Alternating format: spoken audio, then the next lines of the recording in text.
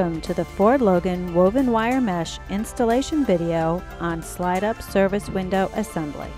Begin by attaching the 5-foot by 8-foot panel, or whatever size panel you are using, to a standard panel-to-panel connection or to a line post. The instructions for these connections are in the FordLogan panel-to-panel instructional video library.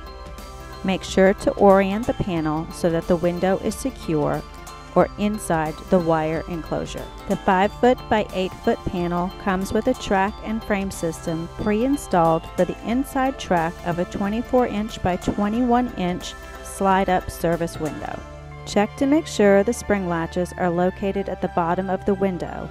If they are not, the service window will not latch properly. If the spring latches are located towards the top, slide the panel out from the bottom, rotate the panel 180 degrees, and then slide the panel back in. Bolt the steel metal shelf inside the window opening.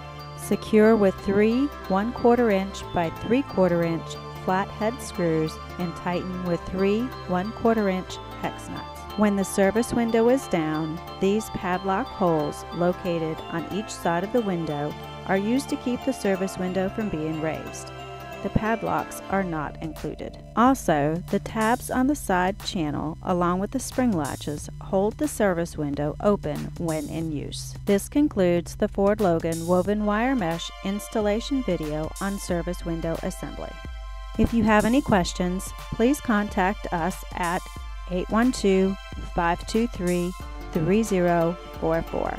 Thank you.